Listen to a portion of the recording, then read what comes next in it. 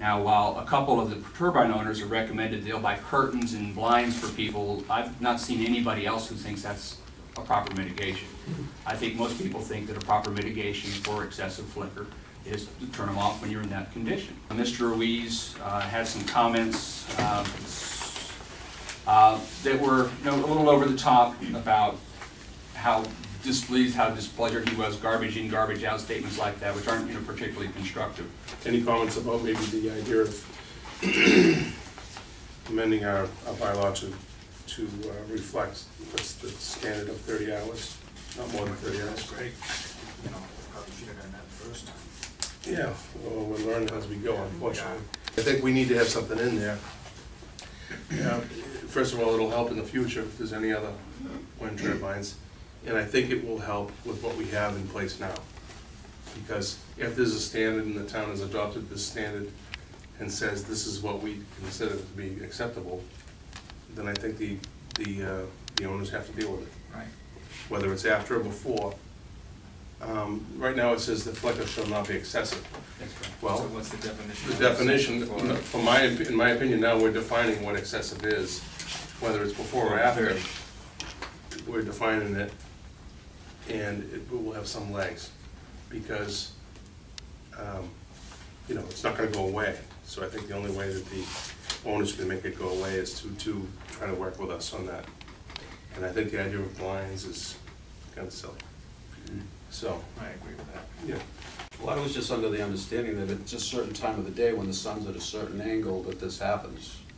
And that maybe by not running them at that time of the day. When those conditions are in place. Right.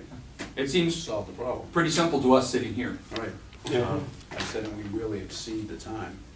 Yeah, it looks like on the study it does, yeah, so we need to deal with it. And that opportunity's gonna come. If you scaled back the time of flicker on Schofield Road to under 30, then frankly everybody in the neighborhood would benefit from that, because they're the leading edge based on where they're at in relationship to the angle of the sun.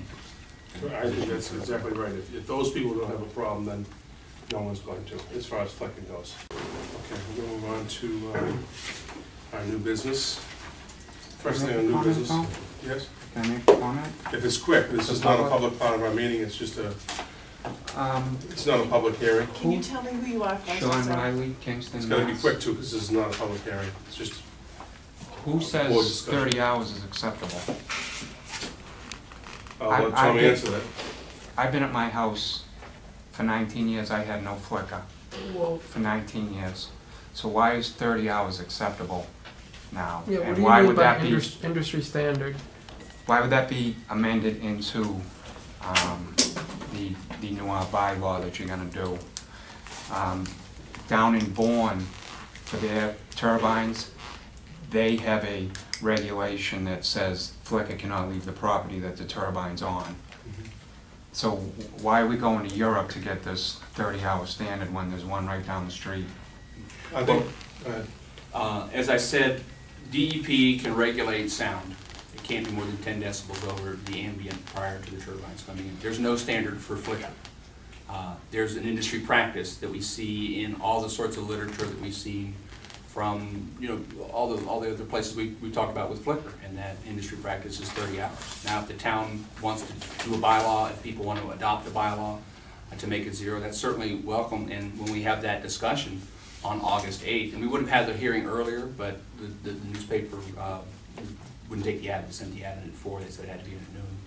So August 8th, we'll have a hearing for a town meeting that may be sometime in the fall, or it may be in the spring. We don't have a town meeting scheduled, but I wanted to get the issue out there and have it discussed and debated for this very same reason. So when we have that public hearing, we can have that discussion about what's an acceptable standard. I just like the board to know that the industry standard is not 30 hours or less. He picks and chooses. If you did your research, it varies everywhere. Some are 10, some are 0. 30 is just a hand-picked number that's what they want here. And as far as I'm concerned, where I live, it's unacceptable. I mean, I have a family that lives in a house that can't come home and do homework in the afternoon because of shadow flicker. It's a major problem. The turbine should be shut off until it's fixed. Okay, well, that's your opinion. We're gonna move this forward till we Okay. have that meeting with the Board of Health. That's where the. On the first? Yes, because we're not prepared to have this discussion right now. And I don't, obviously, I don't know what you're going through, and we're not gonna have this discussion right now. I appreciate you being here, but this is not the time for it. And it's a very complicated issue. You're on the wrong end of it, I understand that. But we're trying to get through it. And as, you know, every other town that has these things is dealing with the same thing. And everybody's trying to get through it the best they can. The idea of putting 30 hours on the table was an idea to start somewhere. Whether it changes from 30 to 10 or 5 or 0, that's fine with me. I just want to start somewhere, because right now we have nothing. Why don't we start at 0? Well, I don't know that that's the right thing to do.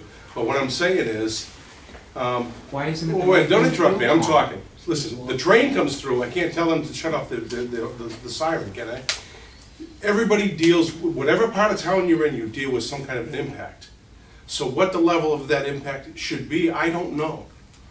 I don't know what it should be for the train, I don't know what it should be for trucks going down through the neighborhood, down by El Knife and Son. I don't know what it should be for Flickr for you. But the town needs to decide. It's not up to me alone, it's not up to you alone. It's up to us as a town to get through this and decide what works so that we can all move on with our lives. So it's not all up to you, it's not all up to me. It's up to us. And to put something out there to start with, I think is a good idea. Whether it's 30, which is the number that I hear and I read.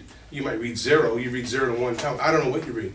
All I'm telling you is what I read and what I see, that's an acceptable number and it's acceptable practice. And so what we're trying to do is start somewhere. This is nothing for you or against you. We're trying to protect the whole town at the same time. And I need you to realize that, and you need to realize that I'm trying to do that for you. That's where we need to start. We're just getting the facts in now. We have a lot of stuff to read.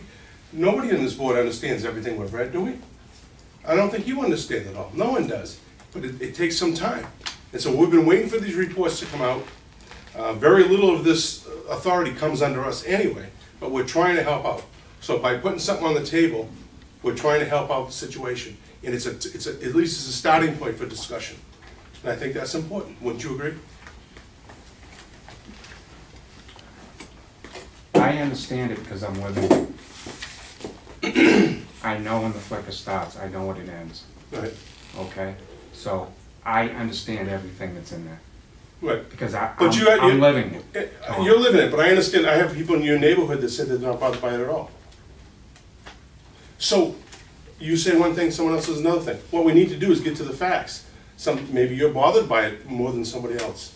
So, I'm not trying to argue with you, Sean, we've been friends for a long time, and I want to remain that way. But what you have to understand is I'm representing the whole town, not just one person or one neighborhood or one. We need to do this. This is going to be this is a big deal, and we need to do it the right way. The right way wasn't 6 months ago just shut them down, which we didn't do, and I'm glad we didn't. The right way is to get the numbers, get the studies done, and then move forward in reality. The reality might be that you have to live with some Flickr, and your neighbors might have to, and somebody over in Indian Pond might have to. That might be the reality. I don't know. All I'm trying to do is get something started and something on the table, because we had nothing. We had Flickr should not be a nuisance, or whatever it would say. What was the words? Not excessive. It's not excessive. What does that mean? It means nothing. So I'm trying to get something on the table to get the discussion started. And I think that makes some sense. And 30 is the number we heard. The number can change. It can go higher, it can go lower. It's up to the town. This whole thing was up to the town from the very beginning. And the town thought it was a great idea. They embraced it because it's green energy. It's green. Oh, go green. Thought it was a great idea. I didn't even hear anybody. Not one person ever called me, except for people calling me in favor of the whole thing. So now we're in the situation where there's a reality has set in, that it bothers some people and it doesn't bother other people. So this is a community problem. If we don't solve it as a community, we're going to just have problems. We need to solve it as a community, and this is the only way we can do it, through the studies and the numbers, and then moving forward, and coming to some realization of what is a nuisance and what isn't. I don't know what else to tell you, Sean. I've known you for a long time, but that's all I can tell you, is I don't just represent you and try to protect you, I try to protect the whole town. And that is from flicker, that is from noise, and that is from lawsuits.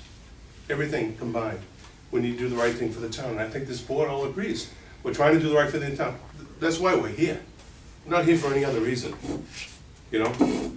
So I'm just trying to let you know that, and that people are looking out for you. You don't think so, but it takes time to do it the right way. You have to do it the right way.